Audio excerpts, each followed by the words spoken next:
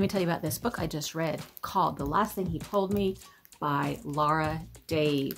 This one is what we're going to be discussing at book club in a couple weeks for this month.